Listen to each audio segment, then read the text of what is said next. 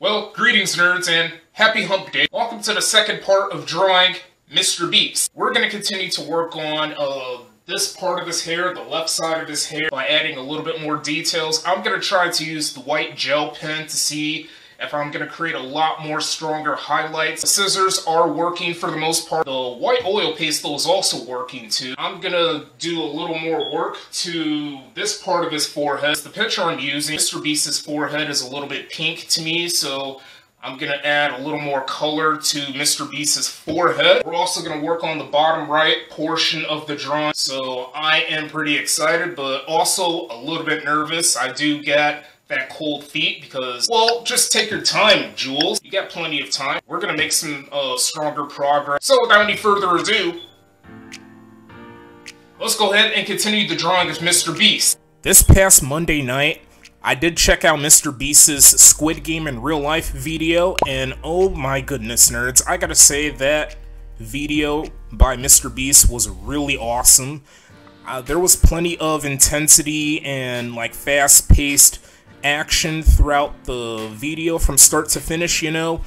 I did love the game Red Light, Green Light, those people trying to cross the bridge. I feel like there were a couple games that took away the intensity of MrBeast's video, but the video still turned out really awesome, and I do recommend it if you haven't checked it out already. If you haven't seen this video, I highly recommend it. It really is just so wonderful. If I have to give it a rating, I would perhaps give it maybe a 9.6 out of 10.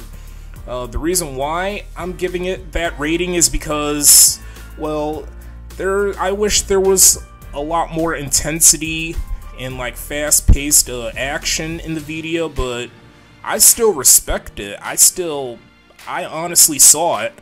I feel like the marble game, and there's this one other game where you have to like throw something on the ground. I feel like they weren't that intense to me as far as I'm concerned, you know, in my opinion, nerds.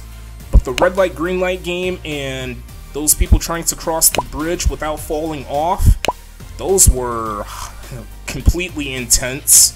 And I gotta give those to MrBeast and those kids. I wish I could participate in any of those challenges created by MrBeast, but I'm just a freaking loser. I'm just a guy who does art in front of the camera and just provide a bunch of voiceovers.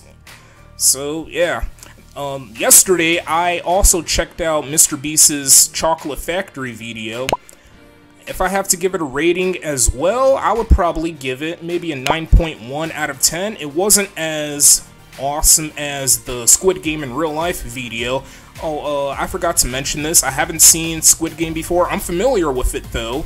It's a very, very good, a very popular Netflix series. It's Korean actually, but I believe there's like an English subtitle or something like that. Maybe an English translation or an English dub. But regardless, let me show you the ratings of Squid Game, the Netflix series. You can tell it's a really good series. And yeah, I don't even watch TV that often anymore. But regardless, again, nerds, I do apologize that I keep on jumping from one topic to another. I saw MrBeast's Chocolate Factory video. I gave it a 9.1 out of 10. Because, I don't know, that video was honestly making me hungry. It made me want to buy MrBeast's chocolate bars, because MrBeast has his own chocolate brand on Feastables.com, and Feastables.com, it's founded by MrBeast himself. I forgot to talk about Feastables in the previous part, which is specifically the first part of this whole adventure of drawing MrBeast. So yeah, it's the type of video that could easily make you hungry and make you want to crave a bunch of candy like chocolate. So yeah, and I do got a very bad sweet tooth.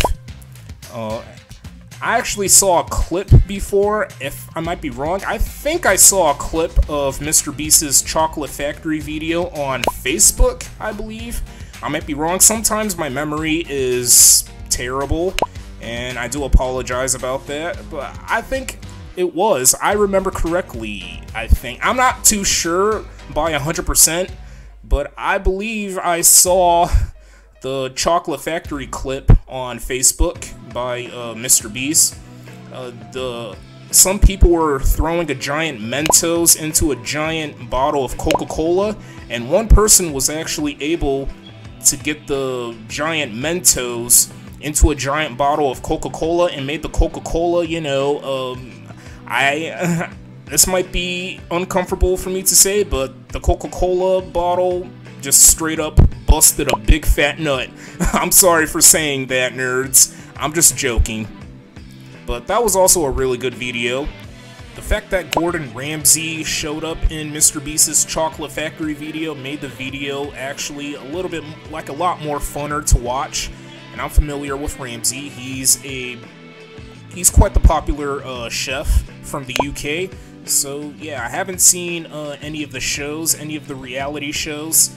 And that Chocolate Factory video felt, I don't know, it might sound kind of silly to you nerds, but that video felt like a reality show. Well, that's because Ramsay was the special guest of MrBeast's video that I saw yesterday. And I just really love that video very much because it actually gave me nostalgia to me. It gave me so much nostalgia from the times I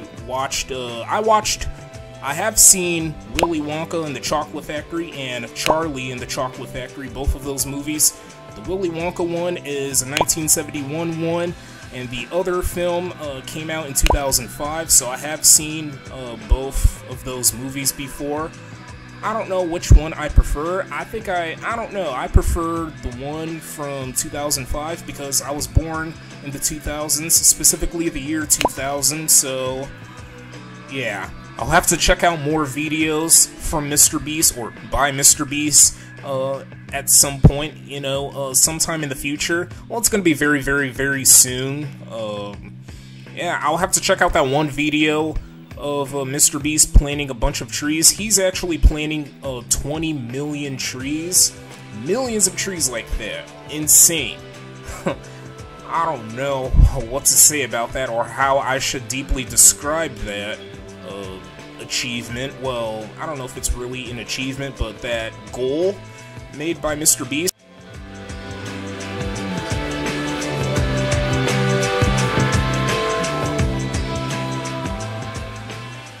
Okay nerds, here's the current progress of the MrBeast drawing, or the drawing of MrBeast. I don't know if you nerds can really tell that there's a small, like a very, very small difference. You know, the left side of his hair from his perspective. I tried using a white gel pen. Kind of works, well, barely actually. I don't really have to use the scissors strategy that often in this part. His hair, I don't know if there's not really that much difference to his hair. I had added more color over here, down here as well. I had added like pink and purple and like different shades of brown. Had added a little bit of pink to his forehead. Very difficult to see, nerds. I do apologize. I worked on more of his hair over here. His eye, I think I really love his left eye. So far, this drawing is starting to become much more familiar. I'm liking it so far. I added some shading where his nose is at. You know, I added a couple shades of gray. I was feeling a little bit nervous about working on his eye. I did use a pencil to work on several parts of his eye, including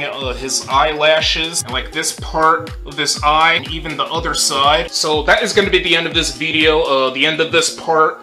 Stay tuned for more content. I hope this video or this part was quite enjoyable to watch. Feel free to subscribe to this channel. Feel free to follow me on Twitter and Instagram. Oh, and also, feel free to follow my Facebook page. And thank you very much for watching. I appreciate your time.